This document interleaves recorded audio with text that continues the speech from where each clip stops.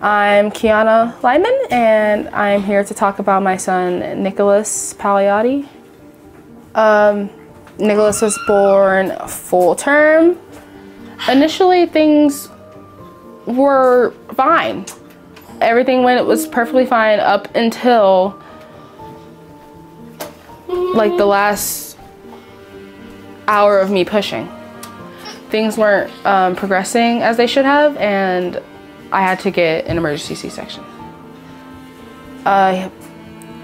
After he was born, he went to the NICU for 2 weeks, and while he was in the NICU, he was diagnosed with HIE and cerebral palsy.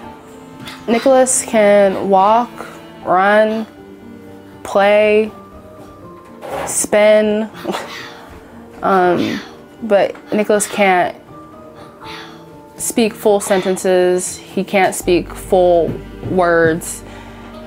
He still is in diapers. He still drinks out of a bottle. After like a month of Nicholas being home, I could tell that there were issues because he couldn't look me straight in the face, and he wasn't progressing like a normal child should. As time went on, decided to contact Grant Eisenhofer. Yes, I contacted Lisa. She called me on the phone, and I explained to her my situation, and she said, she like pointed out to me like, you know, something doesn't seem right, something doesn't sound right. And I think a couple weeks later, we met up in person and we talked about the whole situation again. After I met Lisa, I started hearing from her constantly. She made sure to always keep in touch with me. When I first met up with Lisa, you know, I didn't know anything about legal stuff, but she explained everything perfectly to me, and I'm pretty sure I know everything about everything that has to do with pregnancy lawsuits now because of her.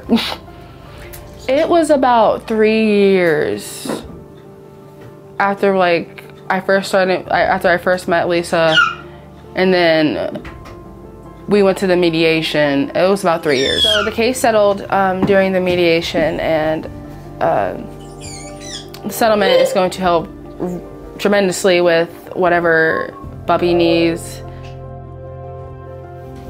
I just want to say thank you to Grant Eisenhofer, Lisa Weinstein, the whole team there.